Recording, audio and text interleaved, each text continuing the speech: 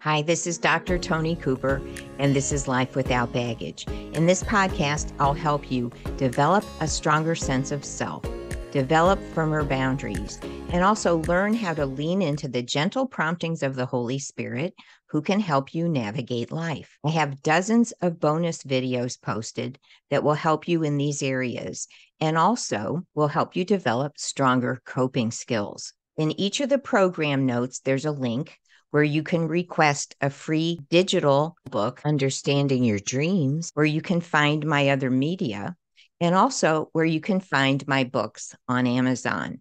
Just a reminder before we get into today's episode that this is not a substitute for medication or counseling. If you're having thoughts of harming yourself or another person, or if this material triggers you, please contact your doctor or a mental health specialist to help you with your concerns. Now, here's today's episode. Welcome to another episode of Life Without Baggage.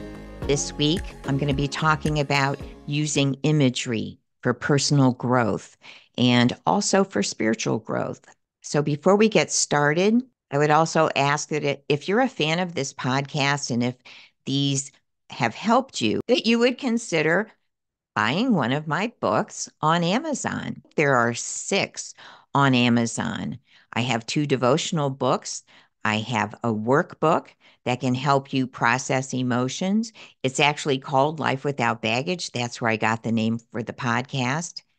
And also, you've probably heard a lot about my book, Anxiety, Depression, and Helplessness, that I've been talking about and sharing chapters from the last few months. So I would appreciate that. I keep the prices very low so that these are available for as many people as possible. So let's get into today's podcast.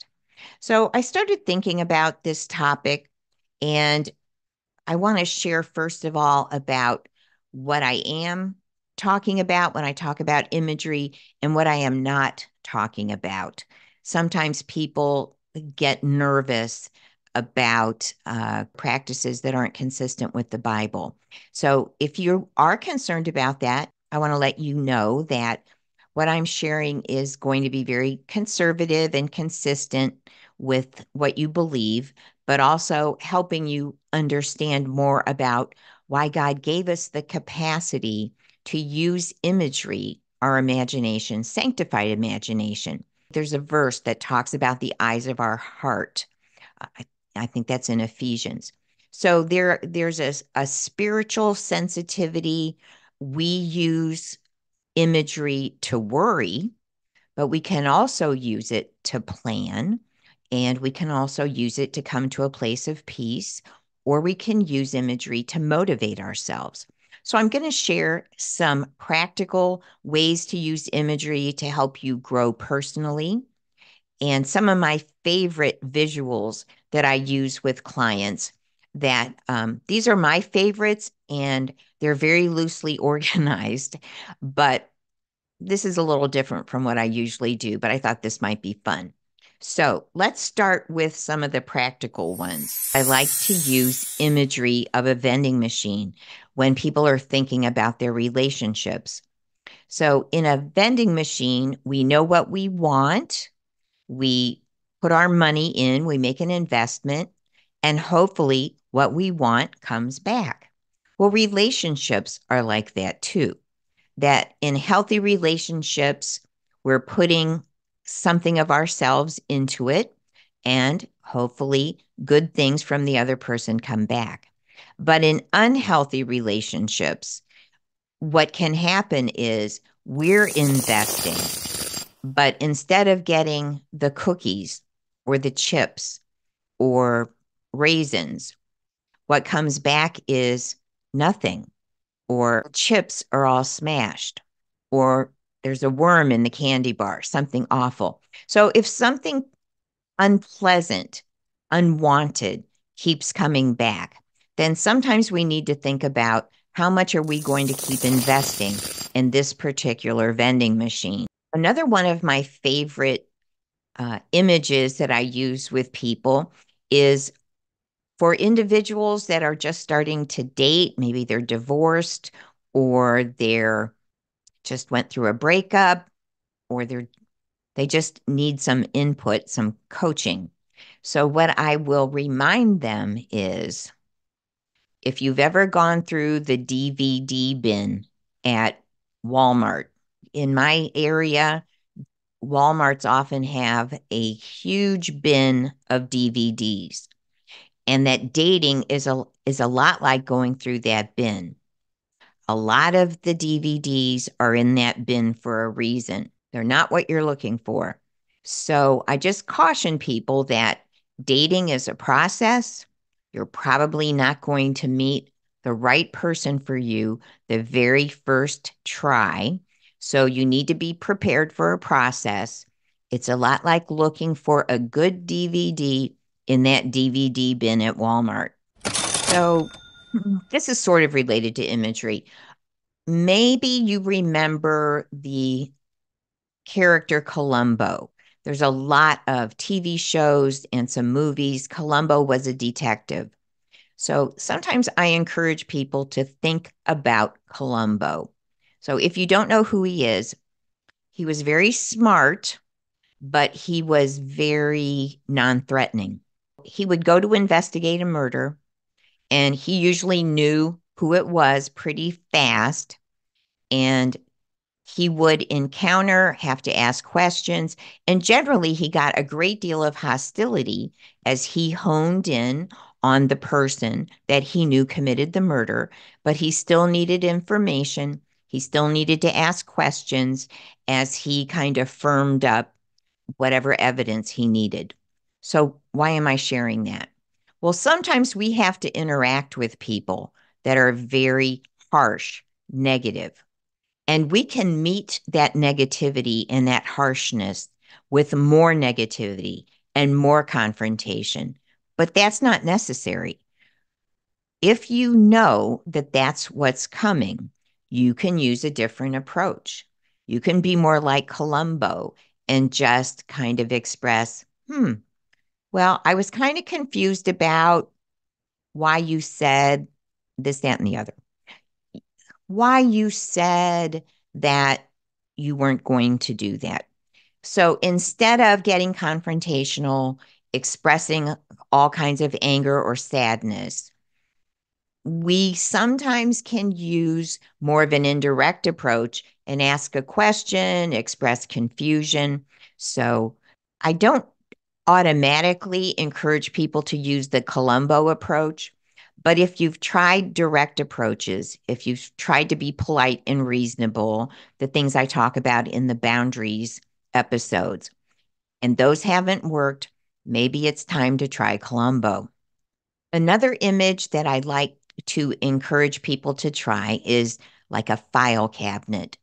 And you might want to use this imagery if there's something that you're worrying about or something that's emotionally kind of overwhelming, and you need to be able to like put a bookmark in it and then come back to it later. So what I encourage people to do is use an image of a safe or a filing cabinet or some kind of a box where you visualize that, okay, I'm going to put this concern, I'm going to put this emotion in that filing cabinet. And then when I have a chance, I'm going to take it out and work on it a little bit more. So we're not shoving it in a closet that we're going to slam shut and lock. We are postponing. We are choosing a time where we will come back to it. So that leads me to another image that I encourage people to consider. So this image is more of that closet. If you have a tendency to stuff emotions, and maybe for many years you have stuffed emotions, tried to ignore things, decided you don't want to deal with them, made vows, I'm not going to deal with this, I'm not going to feel this, I'm not going to acknowledge this, then the closet gets very full. And at some point, the closet door starts swinging open and stuff starts falling out. So that's an image that I encourage people to think about if they find that they get panicky and they don't know where it's coming from. or all of a sudden they're overwhelmed with some kind of emotion. It may be that you've been shoving things in the closet and haven't been addressing them a little at a time. If you've been listening to my podcast the last few months, you've heard me talk about learned helplessness. And in learned helplessness, the image that I share with people is that of how baby elephants are trained. When they're little, they're tied to a post or a tree, something that won't move. And so over time, they learn that every time they try to take a step forward, it pulls them back. When those elephants have matured, they're very strong, powerful animals. They can control that elephant just by the rope around the leg. It doesn't even have to be tied to anything anymore, but they have learned that they are helpless to move forward. So sometimes I use that imagery with people to help them understand why they might be stuck, that maybe early in life or for a long period of time in their adult life, there were things that didn't get better. There were things that didn't improve no matter what they tried. And maybe they got to a point where they just sort of stopped trying to exert any control or change. That sometimes that image of the baby elephant being trained for the circus helps people understand themselves better. And then we can address taking small steps that will help them move forward again. I'm going to share some spiritual images now. So many of you are familiar with Psalm 23. Psalm 23 is about Jesus as our good shepherd.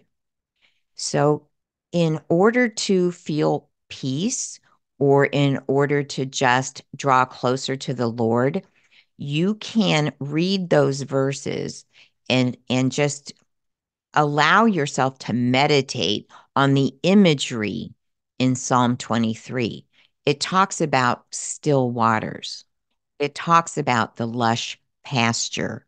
So you can use the imagery that the Bible provides to draw closer to the Lord. Those images, those restful images, calm us emotionally. And so feeding on an image that you can draw from in the Bible can help you come to a better place of peace and also allows the Word of God to get more deeply into your being. Another really positive image is Psalm 91, where it talks about being covered by the wings of the Lord, like an eagle covers its nest. And so that is a very soothing image of the power of God covering us, regardless of what's going on. So again, you can meditate on those images and allow them to speak to you and to comfort you and to calm you. This next image from Colossians is so good. I'm going to read it to you. This comes from Colossians chapter 2, verse 14. It talks about what Jesus' death on the cross did for us. Having canceled and blotted out and wiped away the handwriting of the bond with its legal decrees and demands which was in force and stood against us. These are the sins that we've committed. This note he set aside and cleared completely out of our way by nailing it to his cross. So everything that you've ever done that was sin, he paid for, and then it was nailed to the cross. It was canceled. It was canceled because Jesus paid for it. This is really powerful. It's something you might want to meditate on, especially if you have trouble with shame or guilt, to know that Jesus paid for what you feel ashamed of. So you don't have to carry that shame, that guilt, and that can give you peace and that can help you move forward. So those are just a few examples of ways that we can use visuals or images to help us in our growth, to help us find a place of peace and to motivate us. So let me pray for us today. Lord, I thank you that you've given us the capacity to use our imaginations to plan and to meditate on you, on your word, to draw from the treasures that you've deposited into us through your word, that you speak to us through these images. So I pray that this person would understand how you might want to speak to them or encourage them through these images in the Bible, and to continue in the process that they are working on for themselves. In Jesus' name we pray. Amen. I'm going to talk to you next time a little bit more about spiritual imagery. This is Dr. Tony Cooper, and this is Life Without Baggage. Thanks for listening, and if this helped you, share it with a friend.